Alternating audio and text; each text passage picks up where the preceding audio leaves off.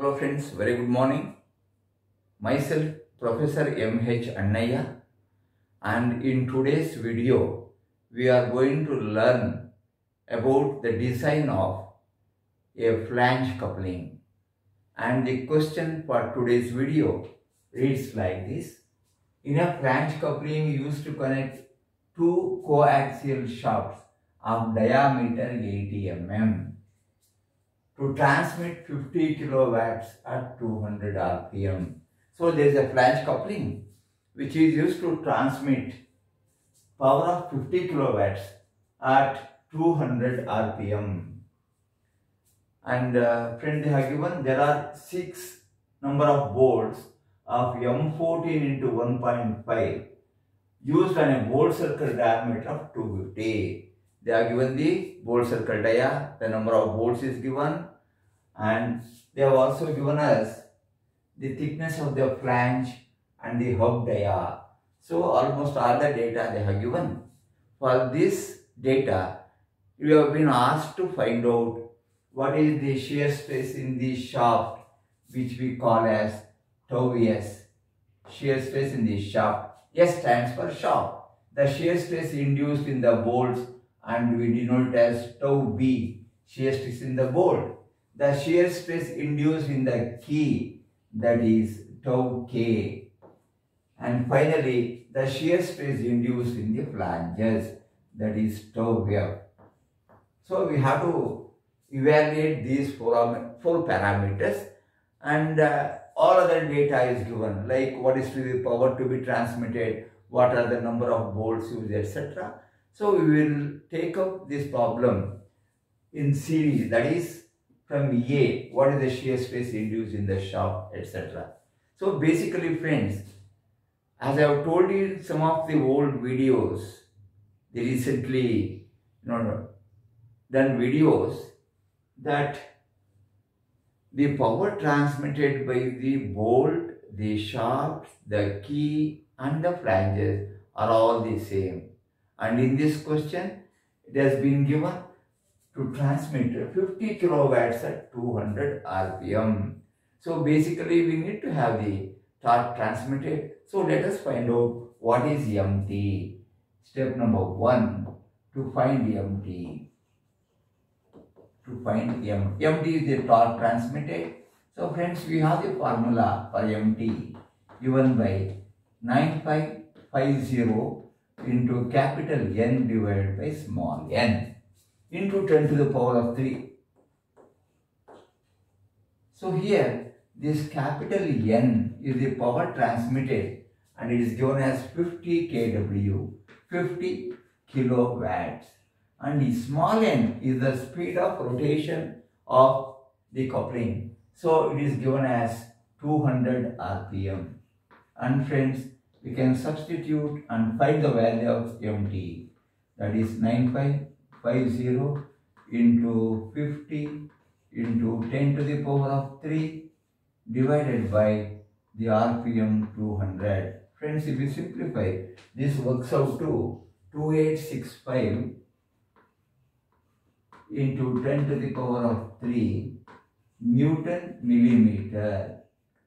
So this is the amount of torque to be transmitted by all the components of the coupling. So friends, using this data, let us go to part 1, 2, 3, etc. of the problem. So friends, next, the first part is to find the shear stress. A, to find shear stress in shaft, shear stress in shaft, and this is denoted by tau S. Friends, there is a relation between the torque transmitted and the shaft dia given by the equation MT is equal to pi d cube by 16 into eta into tau S, where this tau S is the shear stress induced in the shaft, and we need to find out what is tau S. So to find out this, we have to know what is MT, D, etc. So MT value you have calculated as 2865 into 10 to the power of 3 is the torque transmitted, multiplied by pi by 16. The shaft diameter is given to be 80 millimeter. So 80 cube. Eta is the QA factor. We generally take it as 0.75 to 0.8, say 0.75. And the only unknown is tau s. So friends, you will be able to find out what is tau s. That is the shear stress induced in the shaft, and that works out to 37.99 Newton per mm square. This is the answer for the first part of the question, that is the shear stress induced in the shaft. Friends, we will move on to the second part of the question. The second part is the shear stress induced in the bolts. Friends, the moment you get that shear stress induced in the bolt, already we have done in the previous videos that there is only one equation which connects the torque transmitted with the shear stress induced in the bolt and the core area, and that is given by, for the second part, we will say to find tau B means shear stress in the bolt. The only equation we have is MT bolts is equal to I pi d1 square by 4 into tau B into d1 by 2. Friends, this is available in the machine design data handbook. Friends, what are these? Friends, this MT bolts is equal to MT shaft is equal to MT key. So it is going to be 2865 into 10 to the power of 3 Newton millimeter. Next, I stands for the number of bolts used in the coupling. So it has been specified as 6 number of M14 into excuse 6 number of bolts are there. Friends, by chance this is not given, then you should know how to find out, because there is a relation connecting the shaft diameter with the number of bolts given as point, that is I is equal to 0.02D plus 3 is the formula. So in case if it were not given, you would have used this data, because you know the shaft dia, you would have got the value of I. And since it has been specified in the problem, we need to use the same value. But I have taken 6. I stands for the number of bolts. This pi d1 square by 4, I will call it as AC. AC means the core area of the bolt. And then tau B is a shear stress in the bolt which is to be evaluated. So I put it in a box to be found out. And friends, D1 stands for the bolt circle diameter. That is the diameter around which or on which the bolts are mounted on the flanges. So friends, it has been given as 240 mm, 240. So friends, sometimes just to confuse, instead of giving the bolt circle dia, they will give you the whole quantity, that is d1 by 2, which is pitch circle or bolt circle radius. We should be very careful. Friends, here, you know, this tau B is to be evaluated. That is possible only if you know AC. AC means core area. Friends, in the previous videos we have learned that when the bolt size is known to us, when a standard size of the bolt is known to us, we will be able to find out what is the core area. And if you know the size of the bolt, you get the core area. And if you know the core area, you can find out what is the size of the bolts to be used. So friends, AC, but they have given there are M14 into 1.5 bolts. What does it mean? The bolts used in the coupling are designated by this, where this M14 into 1.5 bolts mean that is a metric screw thread having 14 millimeter nominal dia and 1.5 millimeter pitch. So if referred to the machine design data handbook, corresponding to this M14 into 1.5 volts, you get core area equal to 125 mm square. This is 125 mm square for the M14 into 1.5 volts. This is obtained from the machine design handbook, MDH. Friends, we have this value. We will put AC equal to 125 and arrive at the value of tau B. This is 125. So friends, we write this as 2865 into 10 power 3. That is 6 times AC is 125 millimeter square. Tau B is unknown.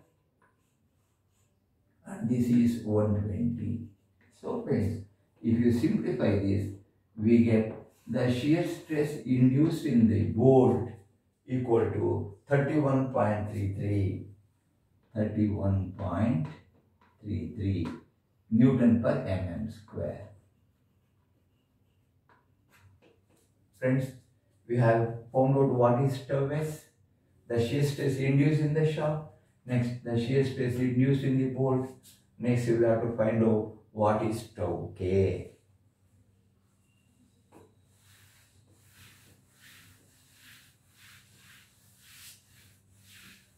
Friends, you write down to find C, tau K.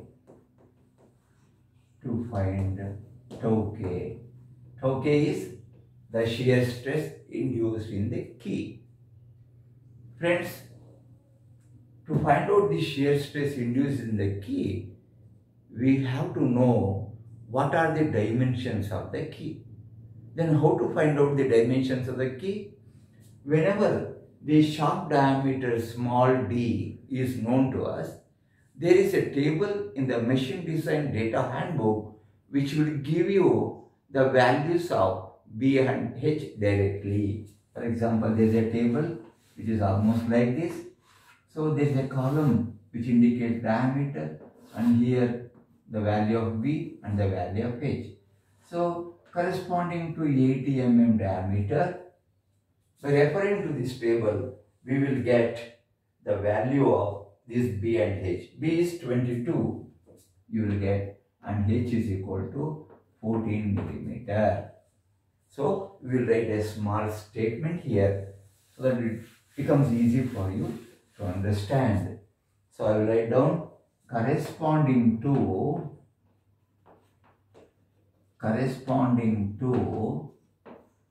shaft dia D equal to 80 mm, comma, key width or width of key,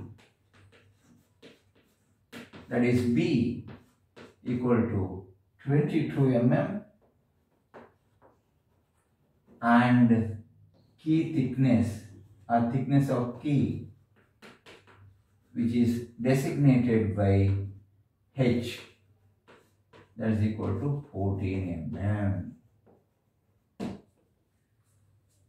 So we have the key dimensions corresponding to the shaft diameter given to us.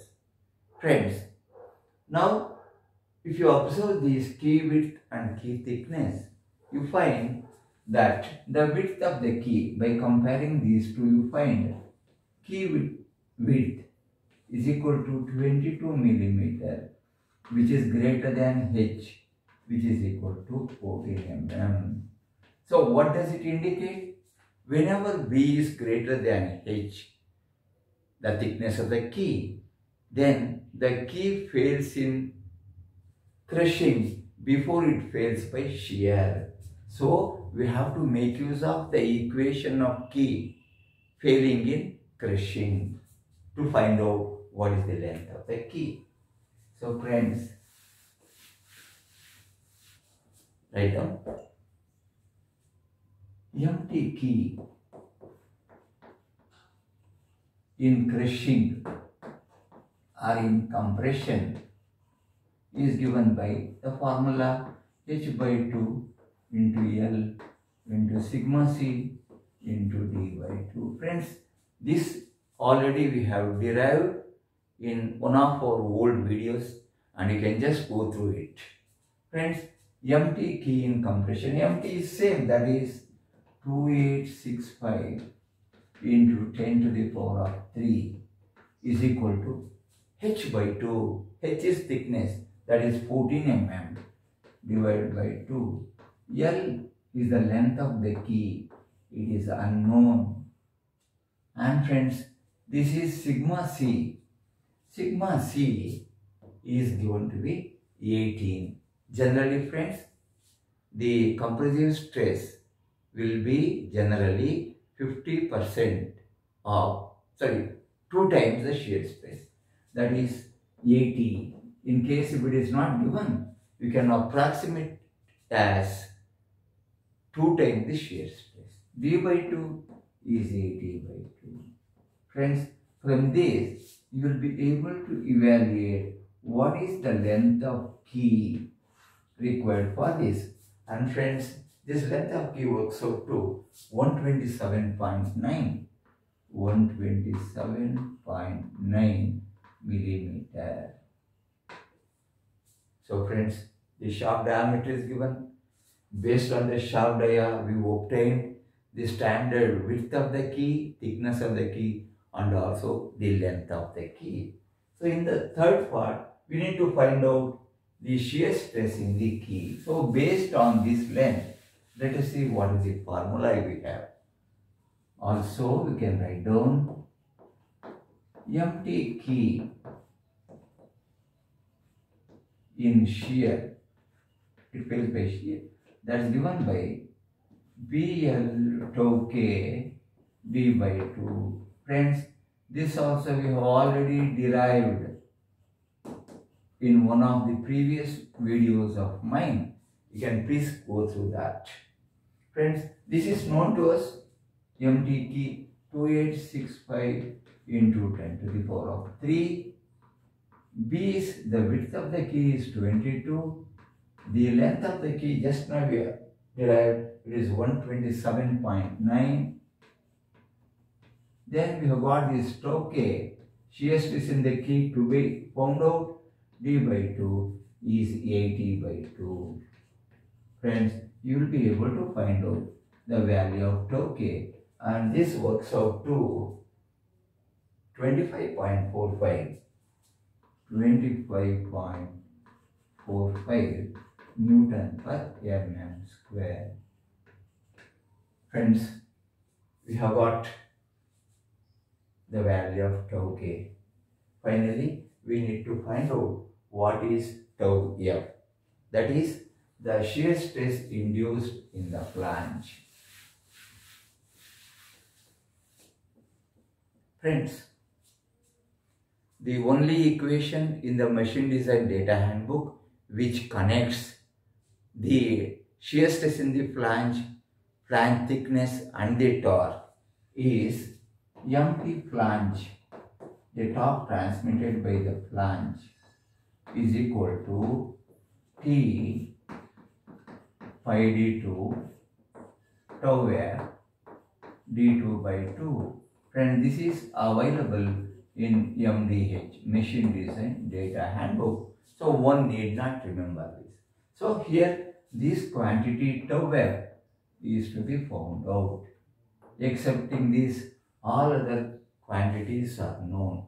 So what is this empty flange? Is same as empty shaft, same as empty key, 2865 into 10 to the power of 3. Then T stands for the thickness of the flange, or the flange thickness or web thickness is 20 mm. So I will substitute 20 given in the question, multiplied by pi. D2 is the hub diameter, and hub diameter is 150 millimeter. Friends, generally, the thumb rule in flange coupling says that if D is the shaft dia, the hub diameter will be approximately twice the shaft dia, and the bolt circle dia, where the bolts are located, is 3 times the shaft dia. And finally, the outermost dia or maximum diameter of the coupling, that is the diameter of the flange, is 4 times the shaft dia. It's only a thumb rule, and since you have got standard equations, you have to make use of them. And this is given to be 150. Then we have got this toe wave under question mark. The d2 by 2 is 150 by 2. Friends, if you simplify, you get tau f is equal to 4.053 Newton per mm square. Friends, we have solved the problem completely, and this is one of the examination questions, and the favorite question of examiners, and it covers all the components of the coupling in detail. Friends, please go through my video completely, and if you find this useful and interesting, please share the information with all your friends, and have a wonderful day. Thank you very much.